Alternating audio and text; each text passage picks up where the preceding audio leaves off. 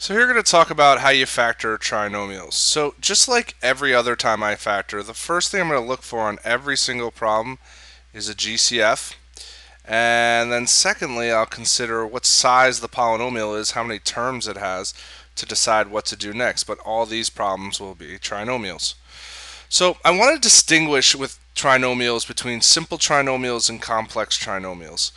And the difference is going to be if a equals 1 or not. So you can see on all the simple ones, your a, the leading coefficient, is 1 on all these. Whereas in a complex trinomial, it'll be some other number. So let's go through this. Number 1, look for a GCF. There is none. So what size it is a trinomial? Is it a simple trinomial? Yes, because the leading coefficient is 1. So what I'm going to do is try to find two factors of c that adds to b. So what two numbers multiply to positive 5 and also add to 6? Now, because they multiply to be positive, I know they have to be the same sign, because only a positive times a positive would give you a positive, or a negative times a negative. But because the two factors also add to be positive, they must both be positive. So then what two factors of positive 5 add to positive 6? Well, 1 and 5. Now, simple trinomials are called simple because once you find those, you just get x and 1 and you get x and 5. Just like that. Number 2, we'll look for a GCF. There is none. What size is it? It's a trinomial. It's a simple trinomial. So I want to figure out what two factors multiply to positive 24 and add to negative 11. Well, they multiply to be positive, so they got to be the same sign. But then when I check b out, I see that it's negative, so I know both must be negative. Now, if you can't figure out the factors immediately off the top of your head, start to make a list. I know that negative 1 and negative 24 are factors of 24. Does that add to negative 11? No. So let's try negative 2. Negative 2 and 12. Negative 12, does that add to negative 11? No. How about negative 3 and negative 8? Does that add to negative 11? Yes. So those are my two factors. So this one will factor into x minus 3 times x minus 8. Down here, we look for a GCF. There is none. What size is it? It's a trinomial. And again, it's a simple trinomial, so I just need to figure out what multiplies to negative 34 and adds to negative 15. Now here the two factors multiply to be negative, so they must be opposite signs, because only a positive times a negative would yield a negative. And when I see b is negative, that tells me that the bigger of the two factors is negative, and it also tells me the two factors are 15 units apart if I ignore their sign. So just start making a list of the factors. If you're not familiar with the factors of negative 34, make a list. So I know the bigger one should be negative, so let's start at the top. 1 and negative 34. Does that add to negative 15? No. How about 2? Does 2 go into it? Yeah. 2 and negative 17. Does that add to negative 15? Yes. So those are the two factors I was looking for. So it's x plus 2 times x minus 17. Let's try this one over here. First thing I look for is a GCF, and this time there is a GCF. You can see they all have an x in common, so I'll factor that out. And I'm left with x squared plus 8x minus 33. So I'll just look at what's left inside. What size is it? It's 3 terms. It's a trinomial. Again, it's a simple trinomial.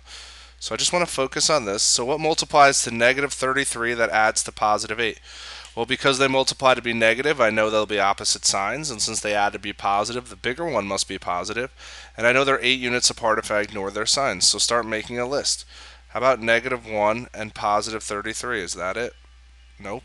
Does 2 go into 33? No, it doesn't. How about 3?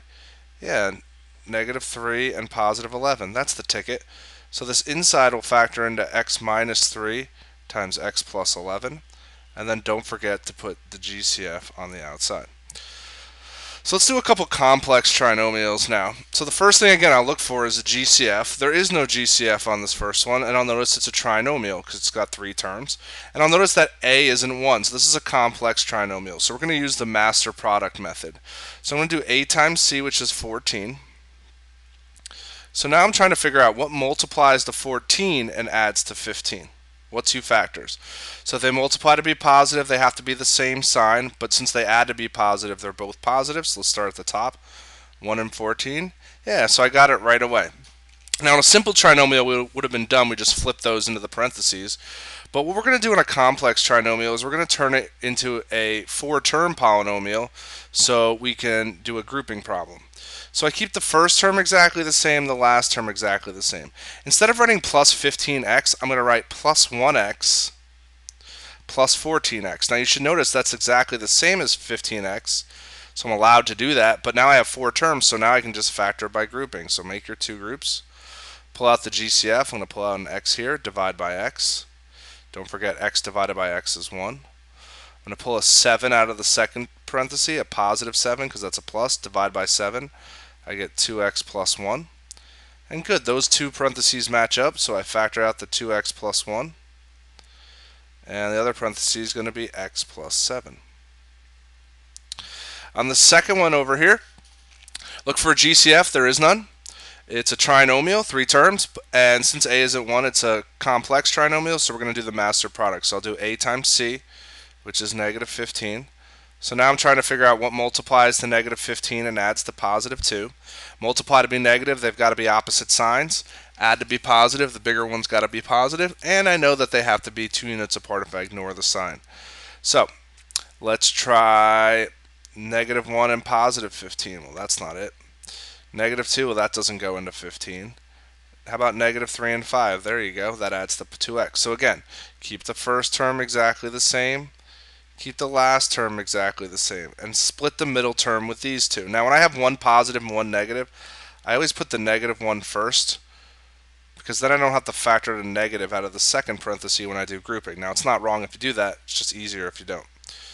So make 2 groups, pull the GCF out. I'm going to pull a 3x out, and I'm left with x minus 1. Pull out a 5, and I'm left with x minus 1. So those two parentheses match up. Pull out the x minus 1. And what's left over? 3x plus 5.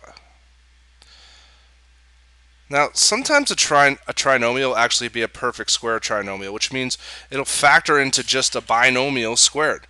Now, to notice it's a perfect square trinomial, just check out the first term and the last term. The first term's a perfect square, x squared. 49 is a perfect square. So what you want to think about is the square root of x squared is x. The square root of 49 is 7, so that'd be 7x times 2. Is that 14x? Yes. So I know this is going to factor into x plus 7 squared. Now, if you don't quite get that, you can always just factor it as a simple trinomial. What are 2 factors of positive 49 that add to 14?